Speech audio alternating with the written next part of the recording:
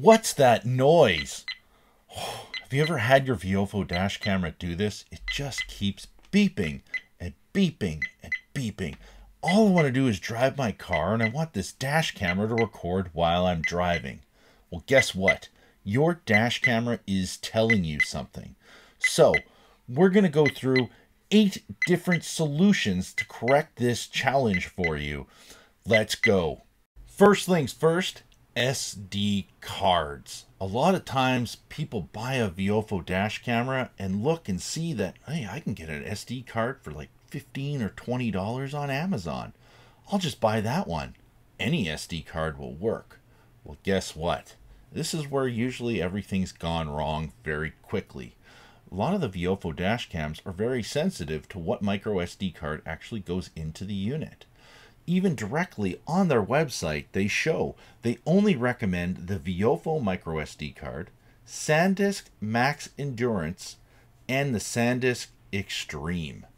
These are the 3 SD cards that they recommend. They actually have a whole bunch that are not recommended, specifically, which is a Samsung Pro Endurance, SanDisk High Endurance, SanDisk Extreme Plus, SanDisk Ultra, Samsung Evo Plus, and the Samsung Evo Select. Among that, these are included but not limited to a lot of other cards on the market. So here's the thing. If you don't have one of the 3 listed cards, I would probably recommend looking at getting one of those 3 cards that are recommended for your Viofo dash camera. At the same time, take a look on their support tab because they may be updating it on a constant basis on which SD card they would recommend using going forward. Number 2. This one's actually quite easy. It could be as simple as you just pushing the REC button on the dash camera, because when you push that button, it will actually start beeping because you have disabled recording. Simple as that. Hit the REC button and boom, voila, it starts recording again. 1 channel started. Number 3. Format the micro SD card. Now, what will end up happening is sometimes your SD card just gets completely filled and you need to actually format it. So for instance, let's say your locked files are like 60% of your recordings. So the SD card's running out of space to actually operate its looped recordings, because on a Viofo dash camera, when it's locked, it's 100% locked, which means it won't overwrite those recordings.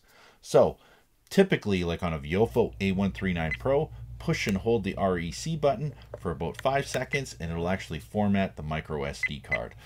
If you want, take a look at the support tab on the Viofo website and take a look at specifically how to do it on your Viofo dash camera. Number 4, unplug the power cord from the unit and plug it back in. Very simple. Typically, if it's a USB-C or a micro USB, depending on the actual dash camera unit, simply unplug it and power cycle the unit completely. Number 5, the Wi-Fi app. Commonly, I see this where you're viewing your videos on the Wi-Fi app because you want to see what happened while parked, or you want to see what happened when that person cut you off while you were driving, and you just scroll up and close the app. So you don't go back to the main screen, like the live view screen, and hit the white button and turn it red so that it starts recording again. So now the dash camera gets confused because you haven't re-enabled it to start recording. And there's 3 ways to solve this challenge if you do this. First things first, log back into the app, go back to the live screen, change that white button to red so it starts recording again. Or 2, hit the REC button on the dash camera and that should get it to start recording again. Now, the other thing I do recommend is that if any of the Wi-Fi enabled dash cameras from Viofo, you should turn that Wi-Fi off while driving. There is no need for you to be hooked up to it at all while driving. All recordings are recording directly to the micro SD card on the unit. I know we get stuck with this whole Wi-Fi cameras and we think about our home, but this is actually all being recorded to the micro SD card. Like I always tell everybody, you only need to hook up the Wi-Fi camera if you want to review video footage or change a setting on the dash camera. Other than that, there's no reason for you to be hooked up to it at all. Number 6. Now, if you made it this far, you probably need to look at doing a firmware update. A lot of times, Viofo is doing updates on a frequent basis. I know some of their dash cameras, it seems like they're doing it monthly. And that's probably just they find a little challenge here or there. Now, whether it's related to this exact issue, I don't know. But same as like your iPhone, everybody tells you to power it up, power it down, or hey, there'll be a firmware update for it. So I would definitely recommend doing that. If you are looking for the process of how to do a firmware update, look up here. This is the video link I just recently did walking you through on how to do a firmware update.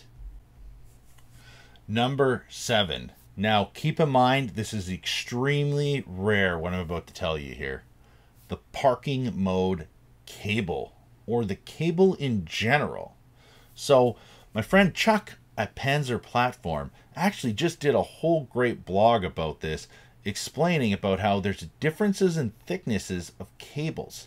So let's say, for instance, you got a Viofo A229 and you're using an HK4 hardwire cable, and then you went and bought an A139 Pro. The A139 Pro is a lot more power hungry, and believe it or not, the cabling is actually thicker and there's more wattage supplied to the A139 Pro.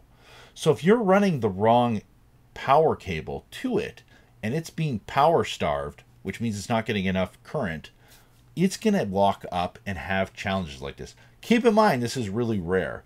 You know, another thing is let's talk directly about the A139 Pro. The old HK3C cable that worked for the original A139, which is still available on the market today, won't work for the A139 Pro because it's a thicker cabling. You need the newest HK3C power cable. Like I said, this is extremely rare, but if you've made it this far, you never know. I mean, I'll be honest, I actually took one of my little chargers for my Pixel 5 phone and plugged it into the dash camera, and I was wondering why it was acting up. Well, the cabling on that is so small that it wouldn't support the current to my A139 Pro. So keep that in mind. Sometimes people, we just look at it and we go, I can just grab another cell phone plug-in and plug it in. You might not be able to, because it may not be thick enough gauge wires to support the current needed for that dash camera to operate. Number 8. Now, if you made it this far, obviously it's because you've tried the other 7 things down below. Now, if none of those worked, what I would recommend doing now is contacting Viofo Tech Support or the reseller who sold you your product. That way you can get another extra level of service. If you do have any questions, definitely leave them down below. If this video helped you, I'd love to hear that it helped correct your challenge and that you learned from it. That would be awesome to hear. Other than that, thanks again. I'm Ben from Safe Drive Solutions, your dash cam specialists. Have a safe drive.